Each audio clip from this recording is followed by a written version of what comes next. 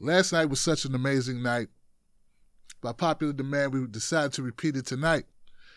That's right, a lot of the people that watched last night's show where I broke down day one of the DNC convention, they were so happy with my results, so happy with my presentation, they decided unanimously to make me suffer through day two.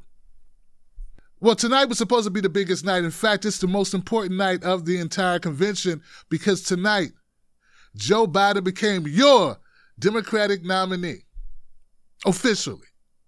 Yeah, up till the night, he wasn't the nominee. He was just the guy. People were like, is that the guy? All right. Okay, well, you sure that's the guy? Okay. I got to kiss his butt, right? Because I don't want to be doing no extra butt kissing. Let me just kiss his ass now. But I don't want to kiss it if he don't turn out to be the guy. And this was also the night all of the QAnon people and the former Bernie supporters who lost their minds and went full Trump or something weird, I don't know, deep state investigators, all of them. This is the night they all wanted to stab themselves because this is the night Hillary Clinton was supposed to come out and take the nominee from Joe Biden. You thought I forgot about all that crap you guys been talking for the last 6 months. Banana Peel 1776, all in my mentions for the last couple of months telling me, Tim Black, you a stupid person. Anybody could see Hillary going to be the nominee. Well, officially tonight would have been the night she's supposed to come out and do that. Tonight's supposed to be the night that the Democratic Party threw a Hail Mary. Hillary Clinton makes the deep post route, turns around, ball right there, bam, right in the numbers, baby. Touchdown, end zone dance, all that. But it did not happen. No, tonight, Joe Biden became your nominee. Yeah, I know. Nothing to be happy about. I'm just saying. I just want to rub it in that you were wrong. I've been wrong about stuff. Accept it. Walk it off. Take the L, as Michael Brooks would say. Sometimes you got to take the L. My brother. So, here we go. So tonight's night, it started off interesting. Interesting to say the least. How did it start off? Oh, yeah, it started off with... Hi. Go. Hi, this is Senator Chuck Schumer, Democratic leader from my hometown, Brooklyn, New York. Behind me is a sight I see out of my window every night, the Statue of Liberty, the same sight that greeted hopeful immigrants like my grandparents, a symbol of freedom and a beacon of hope to the world. Yeah. It started off with Chuck Schumer proving himself to be an empty suit, but not just an empty suit covering over an empty body, covering an empty soul. That's a lot of emptiness in one person, man. Yeah, 6 feet of total emptiness. Darkness on the inside. Shout out to Charlie Murphy. Yeah, listen to Chuck Schumer talk is like listening to the color beige if it were a person. Listening to Chuck Schumer talk is like, I don't know. When George Clooney got thrown into space and he saved Sandra Bullock or whatever because he's such a great guy and he floated into nothingness. That's Chuck Schumer. That's listening to Chuck Schumer. Floating into nothingness. The great void. There were other low points that started it off, but that kind of set the tone. Good evening. I'm Julie Chavez Rodriguez, and alongside my friend Dennis McDonough, I was honored to co-chair this year's Democratic Platform Committee. This spring, the process for drafting our 2020 Democratic Platform began with the formation of the Unity Task Forces. Appointed by Vice President Biden and Senator Sanders, the task forces focused their work on 6 major policy priorities. Continuing the work of the task forces, the Platform Drafting Committee engaged voters and encouraged them to share their stories so that their values were reflected. The Platform Drafting Committee, chaired by Mayor Keisha Lance Bottoms, engaged so many throughout our party to ensure that that feedback was incorporated, whether it was received online or through allied groups. But it's ultimately dictated by our donors, who decide exactly what the hell we're going to try to do and how we're going to screw you over for the next 4 years. 8 if we're lucky. Yeah, look, man, this platform, no matter what they say in it, it's not a binding contract of any sort. We learned in 2016 that the DNC don't owe you anything. Hell, they owe you less than nothing. Hey, it's a private organization. If they want to go into a back room, shoot dice, throw darts at a board, cockfight with roosters, they can do whatever they want to do because it's theirs. You don't matter. What you think doesn't matter. What you want doesn't matter. Hell, they'll let you send in questions or comments. Doesn't mean they read them shits. Yeah, they could have wiped their butt literally with your suggestions. At this point, they already have your money. They have your heart. What you gonna do? Go vote for Trump?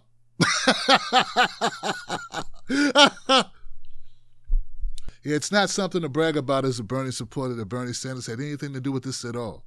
And yeah, I know it's caught between a rock and a hard place. It's like, yo, if I don't try to give input, you'll blame me. And if I do give input and they end up not inputting what I input, then you'll blame me as well. Yeah, that's pretty much how it works, Bernie. You know the drill. You're the fall guy. That's right. Oh, and it's not missed on me that Keisha Lance Bottom has something to do with this garbage as well. Hey, Killer Mike, what's up with your girl, Joe? So it continued. One failed speech after the other, but there were high points. This nation belongs to all of us. And in every election, we choose how we will create a more perfect union. Not by taking sides, but by taking stock of where we are and what we need. That's right. High point of the night in the beginning was Stacey Abrams vacuously looking into the camera and talking as if what she's saying was worth listening to. Yes, we all gathered together. Dearly beloved, we are gathered today to recite Prince lyrics. It would have been better to recite Prince lyrics and listen to what Stacey Abrams had to say, but I knew some way she'd wedge in there the whole thing about voting rights or something like that. Something that kind of, because that's really what people are doing. They're increasing their resume. They're trying to stay in the positive, like, mind space of voters so they can, be able to get a position at some point. And every person you see on this stage, well, not stage, every person you virtually see tonight, they're hoping to get a job in the Joe Biden administration. Yeah, I don't have that problem, which is part of the reason why I get to talk as much crap as I do. Because, see, I lost hope a long time ago in this system. Some people would say poor Tim Black, but I say, hey, it's my superpower, having no hope. Yeah, having no hope means you're not trying out for a job opportunity like Stacey Abrams, where you allowed yourself to be embarrassed on national TV by Joe Biden himself, dangling the carrot in front of you going, get it, Suey, get it, Suey, get it, Sue. And then snatching the carrot away and throwing it down the street into a storage drain. A sewage drain. Yeah, a sewage drain. Yeah, and then having to come out, as a recourse, well, as a consolation, you get to come out and you get to kiss his ring. Nice. Next up was Bill Clinton. Bill Clinton decided, hey, man, there may be 2 or 3 black people I didn't piss off in the last couple of weeks. Give me another shot. A presidential election is the world's most important job interview. At the end, we hire a leader to help us solve problems, create opportunities, and give our kids better tomorrows. That's a tall order this year, with the COVID-19 outbreak on a path to killing 200,000 people and destroying millions of jobs and small businesses. How did Donald Trump respond? At first, he said the virus was under control and would soon disappear. When it didn't, he was on TV every day bragging on what a great job he was doing, while our scientists waited to give us vital information. When he didn't like the expert advice he was given, he ignored it. Only when COVID exploded in even more states did he encourage people to wear masks. By then, many more were dying. When asked about the surge in deaths, he shrugged and said, "It is what it is." But did it have to be this way? No. COVID hit us much harder than it had to. We have just 4% of the world's population, but 25% of the world's COVID cases. Wow. You heard Bill Clinton, with 4% of the world's population and 20% of the world's COVID infection rate. I think that's what he said. It's kind of ironic, because we're 5% of the world's population, but 20% of the world's prison population. All thanks to Bill Clinton and Joe Biden. Come on, Bill, take credit for it, man. Own it, man. That's you. You did that. Damn it, man. Got to make these guys own up, man. They're so humble. Not admitting they're the ones who started or enhanced mass incarceration to a level that Ronald Reagan could only dream of. Bubba went on to talk about how Donald Trump doesn't give the Oval Office the respect it deserves. You don't think a president who got caught getting a BJ in the Oval Office should be, I don't know, the person talking about what's acceptable in the Oval Office? Kids, I'm sorry, I can't shelter you from the realities of your government or of the Democratic Party. I refuse to do what your parents have done, which is lie to you. Lie to you and pretend that there's some shining light on the hill. Nah, man, that is BS. There's no shining light. That's a helicopter. It's called a ghetto bird. And inside that helicopter are police with guns. And they don't shoot cars. They shoot. Shout out to Richard Pryor. Only the vote blue anywho who shame you on social media are the people that even watch this thing. I know a lot of you didn't watch it, and I respect that, and I understand it. In fact, I applaud you. Because if you watched it, you basically gave me no reason for putting myself through my agony of watching it for you. So no reason for both of us to suffer.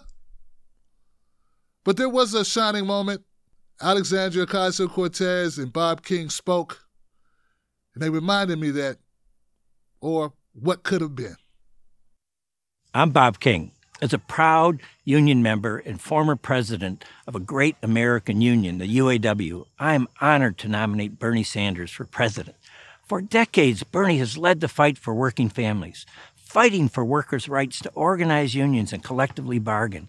In a time of enormous inequality, he understands that we must confront large corporations which have far too much control over our economy and our politics.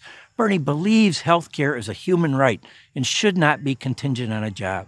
He knows we can rebuild our crumbling infrastructure by creating millions of good-paying union jobs while combating climate change. Bernie's moral clarity has emboldened the Democratic Party's fight for justice. The grassroots energy of his supporters has cemented important advances in our platform. Bernie will continue to lead a movement that helps defeat Trump and delivers transformational change. I'm excited to place into nomination the name of a great champion of the working class, Senator Bernie Sanders. Good evening, bienvenidos, and thank you to everyone here today endeavoring towards a better, more just future for our country and our world. In fidelity and gratitude to a mass people's movement working to establish 21st century social, economic, and human rights, including guaranteed health care, higher education, living wages, and labor rights for all people in the United States. A movement striving to recognize and repair the wounds of racial injustice, colonization, misogyny, and homophobia, and to propose and build reimagined systems of immigration and foreign policy that turn away from the violence and xenophobia of our past. A movement that realizes the unsustainable brutality of an economy that rewards explosive inequalities of wealth for the few at the expense of long-term stability for the many, and who organized a historic grassroots campaign to reclaim our democracy. In a time when millions of people in the United States are looking for deep, systemic solutions to our crises of mass evictions, unemployment, and lack of health care, en el espíritu del pueblo and out of a love for all people, I hereby second the nomination of Senator Bernard Sanders of Vermont for President of the United States of America.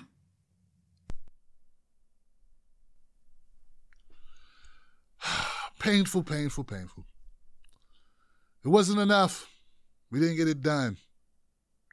Now we have to suffer through Joe Biden being the nominee for the Democratic Party. I'm still not so certain that Joe Biden can win this thing. As I listen to Bob King rattle off inspirational tidbits about what we put together about a movement, the only part I had a problem with is he said we had a movement that is going to defeat Trump, and I'm not so sure that's going to happen. I'm also damn sure that's not why we put the movement together. I love Bob, though. Bob is inspiring. I like his style. He seems to be sincere. He's just wrong. He's wrong if he thinks we put that movement together to propel a Joe Biden to a presidency. Alexandria Ocasio-Cortez did a good job as well. But in fact, she caught a little flack for it because some people said, "Hey, man, she should have not appeared. She should have done." Yeah, okay. We're never gonna be happy. Never be happy with the people that fight for us because they never go as far as we would go. Only thing is we never know how far we would go because we're not the ones that have to go. Well, that was an upbeat moment. If you consider, all things considered, this was the best moment of the night. Alexandria Ocasio-Cortez and Bob King talking about Bernie Sanders. And then it was a slow, long, painful, arduous trek from state to state to state to hear how all of them, and forgive me, I can't remember if any, did Bernie carry any state? Did he carry Vermont? He probably carried Vermont. Let me just hammer my state, Maryland. 1 vote for Bernie, 62 votes for Joe Biden. That's what it all came down to. All the people in Maryland who came out and voted, all of us who mailed in our ballots, all of us who cast our votes. It all comes down to a representative democracy, and you never really know. And that's the problem. You never really know, because we don't have a real way of tracking votes. We don't have a real way of going back and analyzing the tape. I mean, hey, even football games have instant replay. But no, not our electoral system. We just go, whatever you said, good enough for me. Well, we'll see. And after this, I was tempted to cut off the TV, but I had to keep it going, guys, because I had to see what other catastrophes so I could bring them to you. And this is where it got really hard and difficult. It made me want to go grab a 5th of gin. They started talking about how great Biden was going to be. This is when it really kicked the Biden time into overdrive because, well, all the delegates have been accounted for, and Joe Biden was now officially the nominee. And to kind of kick that off, they started with a feel-good story. A feel-good story to show you what the Democratic Party and what the Joe Biden leg of the Democratic Party thinks about black folks and how they know we scrutinize our votes, how we keep our emotions tucked deep inside and we think very pointedly and seriously about who we want to make the nominee of the Democratic Party, who we want to be the president of the United States. How just because Joe Biden said stupid things like only Latinos are diverse in their thinking about politics, he couldn't be further from the truth because we painstakingly go over our decisions.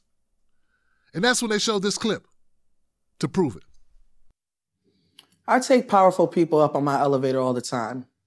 When they get off, they go to their important meetings. Me, I just head back to the lobby. But in the short time I spent with Joe Biden, I could tell he really saw me, that he actually cared, that my life meant something to him. And I knew, even when he went into his important meeting, he'd take my story in there with him. That's because Joe Biden has room in his heart for more than just himself. We've been through a lot, and we have tough days ahead. But nominating someone like that to be in the White House is a good place to start. That's why I nominate my friend, Joe Biden, as the next president of the United States. Yeah. Those discerning black folks, man, who, sit down at the table, lay the bills out, look each other in the eye, make an informed decision about who they want to ride with to be president of the United States. It all comes down to, he took a selfie with me in the elevator, so, you know, hey, he's a good guy. Yeah, what's next? We got the elevator lady, you know, he took a selfie with us, so that means he'll be a good president. What's next? The shoe shine? You know, the shoe shine guy? Hey, I shined Joe Biden's shoes. He didn't quite spit on me. He spit near me, but he didn't land on me. So, hey, I knew then when he turned his face and spit that way, not into the wind that it would blow back on me, I knew right then that Joe Biden could be the best president. Hey, I bagged groceries at the A&P. When Joe Biden comes in, he looks me in the eye and says, next time don't throw a ham on top of my bread, mofo. Yeah, he doesn't say it loud to embarrass me in front of everybody, but he lets me know that I can't stack for shit. And that's how I know that Joe Biden, oh yeah, Joe Biden, that's my guy. And that's the type of man we need to lead us, to lead this country. A guy who won't embarrass you in front of everybody. Now, I wasn't offended at all that Joe Biden, the team decided that this was the way that they want to represent black people, working black people, making a decision about him. Nothing to do with policy. Nothing to do with a single solitary thing that he plans to do for that lady's kids or her cousins or nephews or neighbors or friends or her co-workers. Nothing. She don't give a shit about anything else. You know, when I see people like Candace Owens and people of her ilk, and I hate to mention her, but I gotta say it, when I see these conservatives or fake conservatives, because some of them are just looking for a check, and I get it, it's tough out here. Mama need a new pair of shoes. Baby need a babysitter. People gotta make money. And as disgusted as I am with them, I always have a spot in me that says, you know what? I blame them, but I also have to keep in mind that the Democratic Party is full of it. It's full of it. It plays identity so often and not substance. So what do people owe this party? What do I owe this party? Nothing. I don't owe it a damn thing, Johnson, because at the end of the day, they use my blackness against me to get votes. And then when I say give me something for the black vote, they say I'm being divisive. Then they send out their hordes of black inside people who are adjacent to the table to, you know, chastise me on Twitter, to call me names like Trump supporter, though I've never voted Republican in my life. All because I say give the black vote. If you want the black vote, earn the black vote. Do something for the black vote. And I'm not a celebrity who just came out, who comes out at general election time when there are no other people running, and now all of a sudden I get revolutionary. No, I've been talking this since day one, man, since the word go. So it's just disappointing. I'm not saying I support any of these people who are defecting to the Republican Party because, hey, this is the home of both parties suck, Johnson. I clearly understand both parties suck. There is nowhere to run to. The only place to run is to run the government ourselves. And to do that, it's going to take another party. And I get it. Until then, we fight the good fight. Anyway. Well, it was said that the people that put together this unconventional DNC convention, it was said that they had expertise. They knew what they were doing. And they proved it. They proved it at the closing of the show where they had a nice, glossy, great, touching, compelling Jill Biden telling the story of her and Joe Biden. My brother said, there's this woman, you'll really like her, Joe. So I gave her a call, and she had a date that night. You said, do you think you could break your date? Oh, that's right. And what'd you do?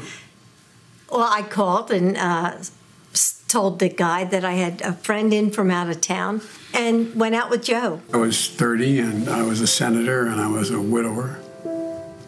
Several years earlier, a tractor trailer broadside my wife and 3 children. My wife was killed and my daughter was killed. I wasn't big on the whole date scene thing. But when I met Jill, I fell in love with her when I saw her. I'd really like to see you again. So he's looking at his calendar and he's, oh, Thursday. No, I'm really busy. No, I'm busy Friday. How about tomorrow? And I thought, buddy, you just blew your cover. They're a very close family. She's the eldest of 5 girls. She's kind of like the godmother of all of us. The honor of serving as your first lady, I will too. And with Joe as president, these classrooms will ring out with laughter and possibility once again. The burdens we carry are heavy, and we need someone with strong shoulders. I know that if we entrust this nation to Joe, he will do for your family what he did for ours. Bring us together and make us whole. Carry us forward in our time of need. Keep the promise of America for all of us. Great job. God, love it. How are you? Hey, everyone. I'm Jill Biden's husband. Hey, everyone. I'm Jill Biden's husband. Hey, everyone. I'm Jill Biden's husband.